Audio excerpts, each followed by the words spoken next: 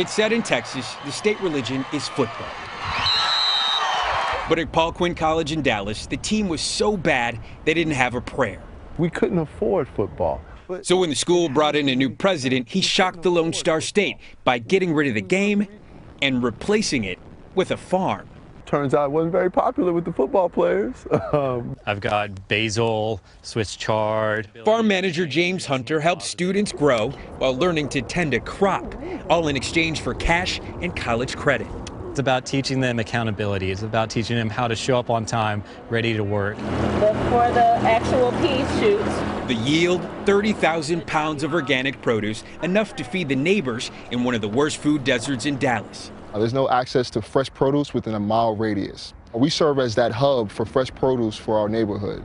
Once harvested, the produce is donated to Dallas nonprofits and sold to local restaurants. But by far the biggest client is the home of the Dallas Cowboys. Let's bring this in. Ending up in kitchens right here at AT&T Stadium. When did you guys pick this? I picked these yesterday afternoon. Very nice. It's really, really cool. Today, the school that kicked football out is feeding football fans. We believe in it.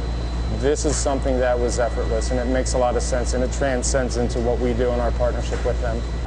This fall, the farm is flourishing and enrollment is up. To know that if you work hard, if you apply yourself, that you can make a way out of no way.